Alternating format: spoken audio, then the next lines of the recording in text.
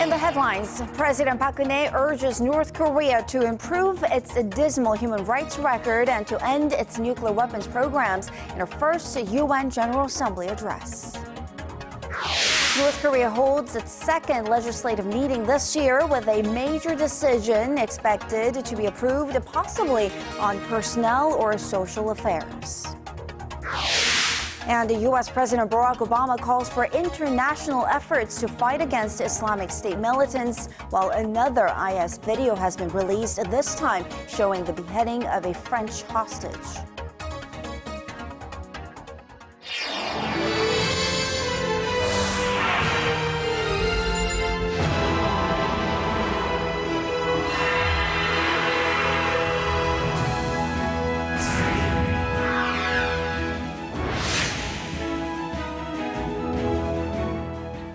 Welcome to the program. You're watching Primetime News. Live from Seoul, I am Kang. And I'm Sean Lim. Thanks for joining us. We begin in New York, where President Park Geun-hye made her debut at the UN General Assembly, where she outlined her vision for a peaceful, united Korea.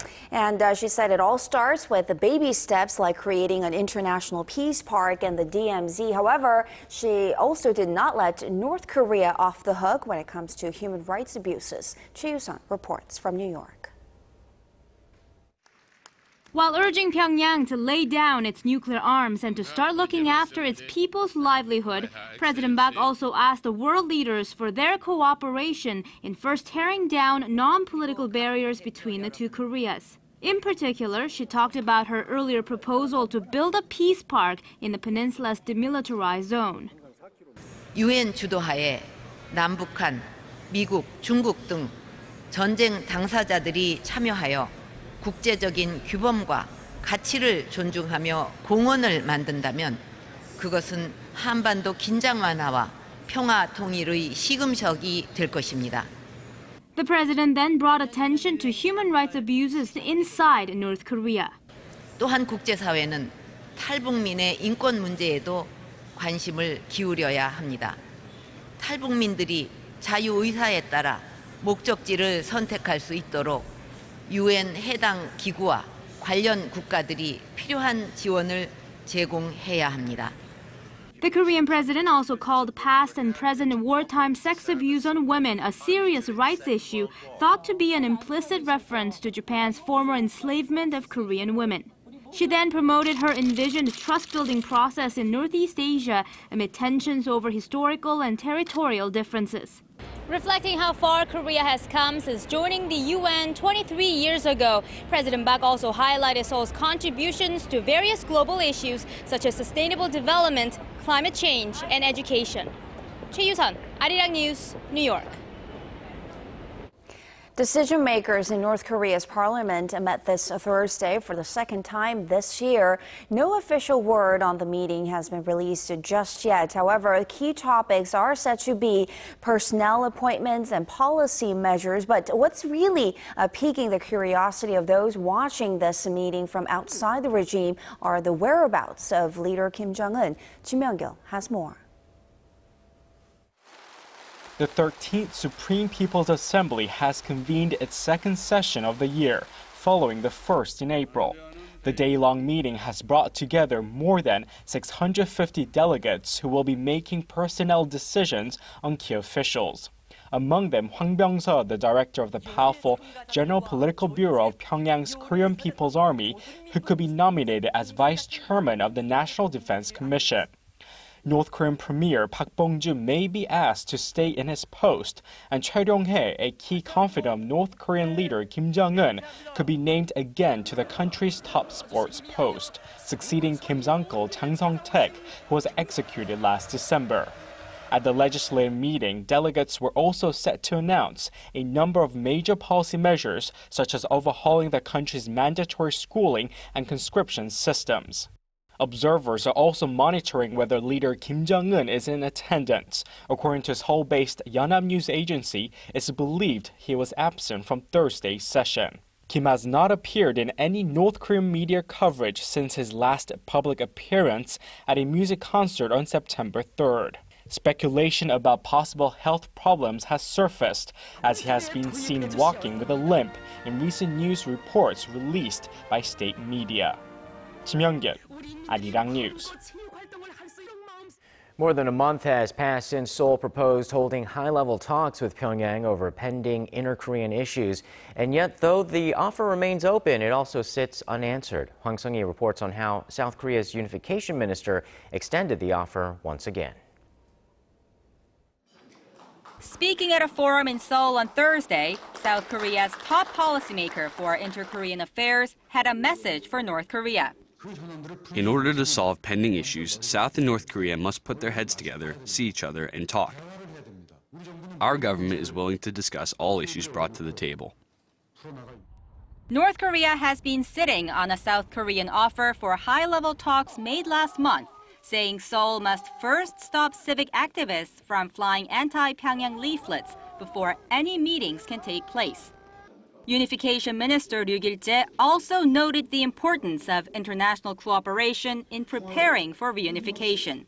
He said more economic projects like the Najin-Hasan Railway project with the two Koreas and Russia are under consideration. We think a five-way project involving the two Koreas, China, Russia, and Japan is also possible. Touching upon President Park Geun-hye's speech at the United Nations, Ryu also promised efforts to improve the dire human rights situation in North Korea and to expand humanitarian aid. But with no concrete progress made in inter-Korean relations so far, some are calling Ryu's plans unrealistic. Hwang Sung-hee, Arirang News. The top diplomats from Korea and Japan will meet in New York on Thursday on the sidelines of the UN General Assembly. Korean Foreign Minister Yoon Byung-se and his Japanese counterpart Fumio Kishida are expected to discuss long-standing historical and territorial differences and the security situation on the Korean peninsula. The two last met on the sidelines of the ASEAN Regional Forum in August. The talks come after Japanese Prime Minister Shinzo Abe sent a written request to hold summit talks with President Park Geun-hye. Korea will likely reiterate that Japan must show sincerity over Tokyo's wartime sexual enslavement of Korean women before talks can take place. Your gateway to the day's biggest stories in Korea and around the world. Breaking news, the hottest interviews, and a whole lot more. Join Arirang Sean Lim and Kang Chery from the heart of Seoul. News begins now. Primetime news, weeknights, live at 10 on Arirang TV. Samsung Electronics and Hyundai Motor are the two main pillars of Korea's stock market, taking up more than 15% of the total market cap. But investor sentiment has not been so hot for these two names in recent months. Our Connie Kim has more. Poor performances from Korea's top two companies are reshaping the country's stock market. The share movement of Samsung Electronics and Hyundai Motor used to dictate the trend of the Korean bourse, but their influence has diminished recently, with many other companies moving in the other direction. Samsung and Hyundai peaked at a combined 25% of overall market capitalization in June, but the dramatic drops in their share prices in recent months have knocked their combined share value down to less than 16%. Roughly $60 billion have been wiped off the valuation of the two companies in the past year. In contrast, companies specializing in communications, textiles, apparel, banking, and other financial sectors have seen their prices go up by more than 20% in less than 3 months. This is partly because the Korean government began injecting $25 billion into the economy to spur domestic spending and accelerate a recovery.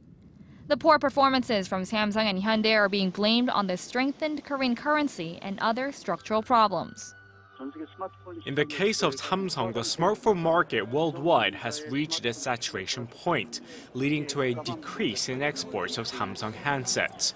Hyundai's recent purchase of land in Seoul for $10 billion has spurred worries of the company's cash flows. Many component makers in the auto and electronics industries have seen their shares drop by more than 10% over the past 3 months. Connie Kim, Arirang News. Korea's individual debt-to-GDP ratio has come in at the highest in Asia. That's according to insurance group Allianz's Global Wealth Report. Korea's ratio stood at 93% last year, when the average of the 53 countries surveyed stood at around 65%. The Allianz report warned of household debt defaults, starting with the working class for countries like Korea and Malaysia, if interest rates go back up or economic growth slows down.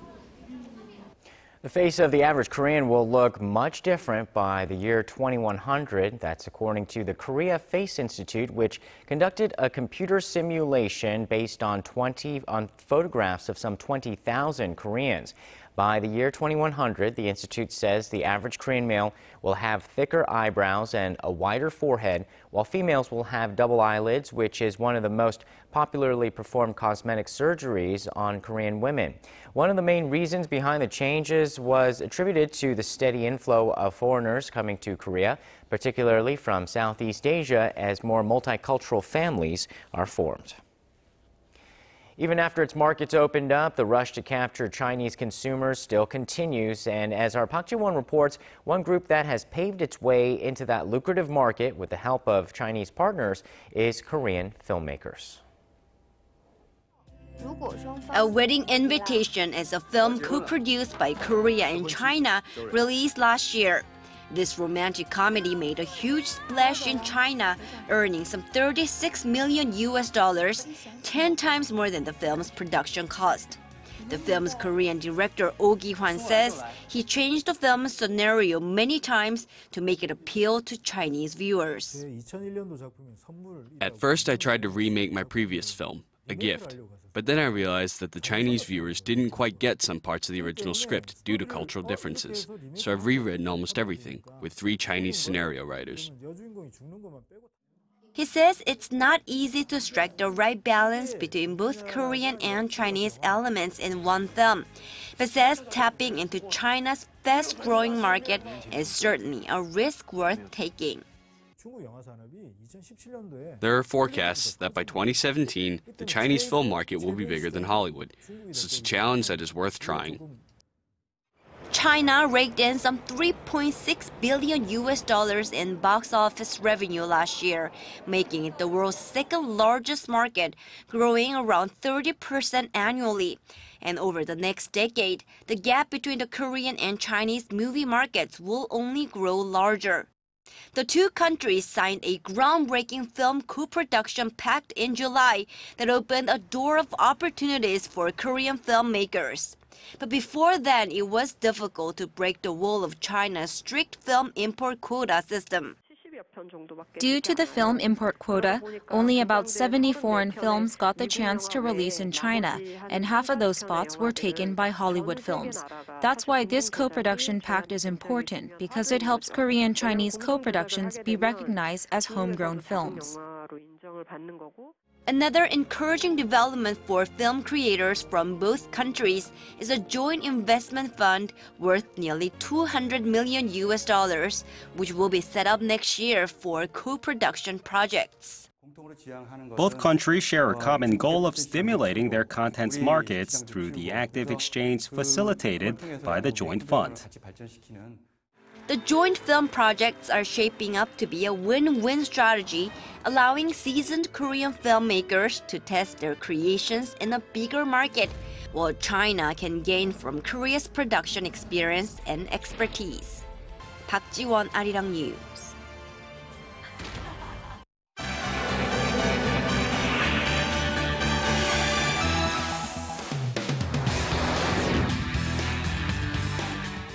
U.S. President Barack Obama has called for a globally united response to destroy the militant group Islamic State. With more, we turn to Paul Yi at the News Center. Paul, this is Obama's latest call to action against the jihadist group, which has left a wake of violence across Iraq and Syria.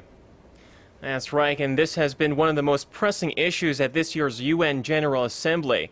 Addressing world leaders in New York, President Obama described IS as a network of death and stressed that urgent action needed to be taken to counter this threat.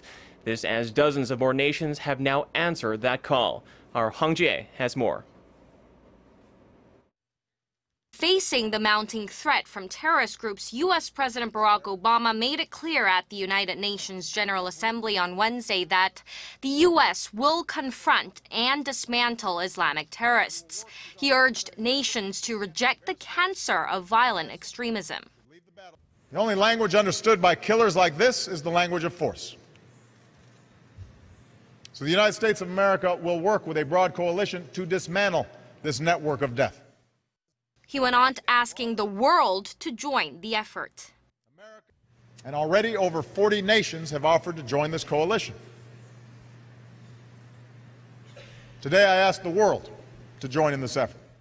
Following the UN meeting, the Security Council unanimously approved a resolution that calls on countries to adopt laws stating that joining a militant group like the Islamic State is a serious crime for their citizens. Over in Syria, U.S.-led airstrikes continued to hit Islamic State positions on Wednesday. The U.S. Central Command said they pounded a dozen targets in Syria, such as small-scale oil refineries that have been providing millions of dollars a day to the terrorist group. But Islamic State fighters continue to make advances. They have intensified their attacks near the Turkish border in northern Syria, where 140,000 civilians have fled in recent days. Hwang Ji-hye, Arirang News. And the IS militants aren't just posing a threat in Iraq and Syria. A group linked to the extremist group in Algeria claims to have beheaded another Western hostage, this time from France. President Francois Hollande has condemned the brutal killing and vowed to push forward with airstrikes in Iraq. However, similar threats have now emerged against other countries and their citizens. Our Kim Ji-yeon reports. It has been confirmed that French tourist Hervé Gourdel has been executed by a group in Algeria linked to the Islamic State forces. Gourdel was kidnapped earlier this week by fighters of the Jun al-Khilafa, or soldiers of the Caliphate, who threatened to kill him if France did not end its campaign against IS militants in Iraq. French President François Hollande condemned the brutality of Gourdel's death and vowed to continue his country's military operations against the IS. Hervé Gourdel is dead because he was French, because his country. France is fighting terrorism. My determination is total, and this aggression only strengthens it. We will continue to fight terrorism everywhere against the Islamic State, which spreads death in Iraq and Syria. The threat is also spreading to other countries. In the Philippines, an al-Qaeda-linked militant group known as Abu Sayyaf says it will kill 2 German hostages, first reported missing in April, unless Germany withdraws its support for U.S.-led airstrikes in Iraq and Syria. They are also asking for a ransom of more than $5.6 million. The Islamic State is also suspected of delivering a threatening letter to the presidential office of the Czech Republic in response to the nation's support for Kurdish forces in Iraq who are fighting the militant group. Local authorities are investigating the contents of the letter, which contained a white powdery substance. But unlike France and Germany, the Czech Republic is not one of the countries participating in airstrikes against the IS. Kim Ji-yeon, Arirang News. And turning to Japan, Prime Minister Shinzo Abe has made womenomics a buzzword for the country's economic reforms, but it appears that the workplace still remains a harsh environment for female employees. Government data shows that while there's a growing number of Japanese women who continue to work after having their first child, reported cases of discrimination are also on the rise. It's been a chronic problem compounded by Japan's aging population and low birth rate. Tokyo has vowed to tackle the issue by increasing the number of women in business leadership positions from 11% to 30% by 2020. Meanwhile, support groups have been cropping up to help women who have experienced so-called maternity harassment and are pushing for change. The head of HR told me that if I wanted to come back to work, I should give up on getting pregnant. Rather than focusing on a small portion of elite women who are top managers, I'd like them to start by dealing with problems affecting women like us at the bottom. Economists say that unless women take a more active role, the nation's future could be at stake, a sentiment which was echoed by IMF chief Christine Lagarde. She said that the global economy is not making use of a great potential and that change was needed, not for women's sake, not just for women's sake rather, but for economy's sake. And finally, the U.S. tech giant Apple is in the headlines again, but this time for an apparent design flaw in their latest gadget. Dubbed Bendgate, some early adopters have started complaining that their new iPhone 6 is bending out of shape just a week after the smartphone was released. Technology websites have jumped on the problem, testing the limits of the phone's aluminum shell. They found that the larger iPhone 6 Plus was the most prone to curving. Analysts say the issue has become inherent with newer mobile devices as they race towards sleeker and more lightweight designs. Make devices thinner. This is definitely going to be an issue for Apple if it becomes really widespread. If we're seeing a ton of people whose phones are bending when they're just putting it in their front pocket, this could definitely become a major issue and a major concern. These are very expensive devices, and you expect them to hold up for at least 2 years, which is the term of the cell contracts in the U.S. Apple spokespeople did not immediately respond to the claims, but experts say a mass product recall is unlikely and that Apple may instead issue free cases just like they did to solve an antenna problem with the iPhone 4. Nonetheless, this development is likely to create a publicity crisis for what's on track to become the company's best-selling device yet. And that wraps up our look at international stories making headlines around the world. I'll see you back here tomorrow.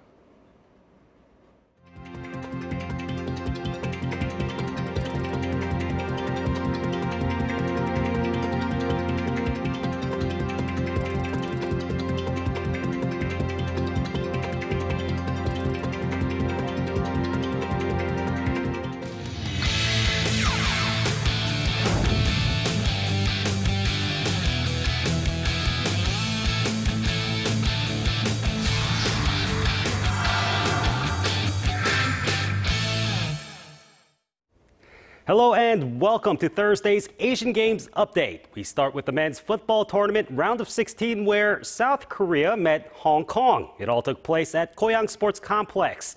In the first half, the Koreans dominated the pitch, lining up shot after shot, but to no avail. But relief came in the 59th minute when Lee Yong-jae slammed a laser off the top post.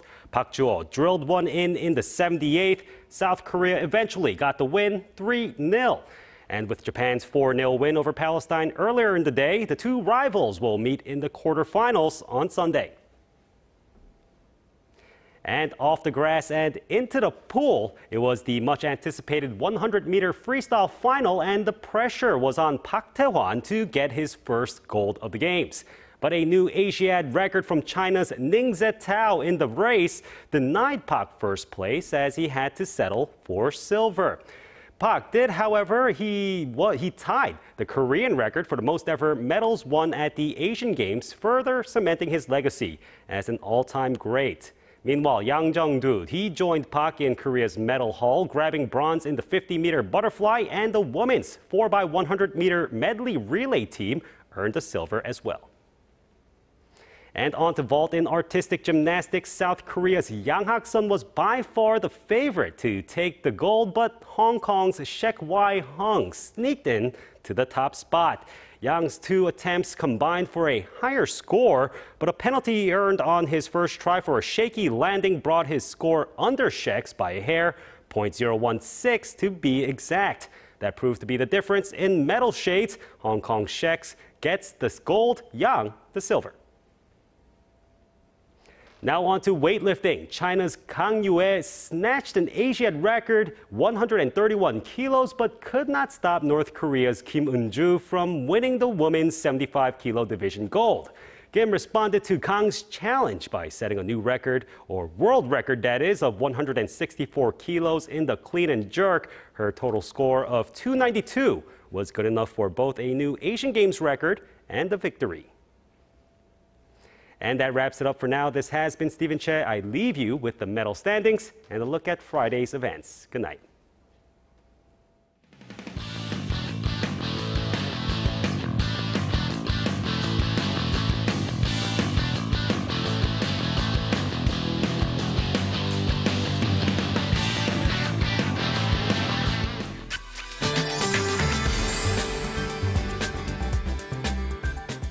Happy Thursday. Welcome. I'm Kim Bo-kyuk with the latest updates. It was a lovely autumn day here in Seoul, but earlier today, eastern coastal regions woke up to rainy conditions, which quickly cleared up by the afternoon. Not much in the forecast for tomorrow besides the fact that it is shaping up to be a sunny and breezy Friday, but keep in mind the big gap in temperatures between the day and night, so a light cardigan will come in handy after the sun sets. Over at Incheon for the Asian Games, outdoor matches should be in action tomorrow under clear skies. On to Friday's readings. Well, Seoul, Daegu, and Busan make it to 26, Gwangju 28. On to other places. Daejeon and Jeju hit 25, Dokdo and Kumgang 22. That's your weather for this hour. I'll be back with more updates after midnight. See you then. Thanks, Bo-kyung. And that's Primetime News on this Thursday. I'm Sean Lim. Thanks for watching. And I'm Kang Chery. We'll see you tomorrow at the same time. Good night.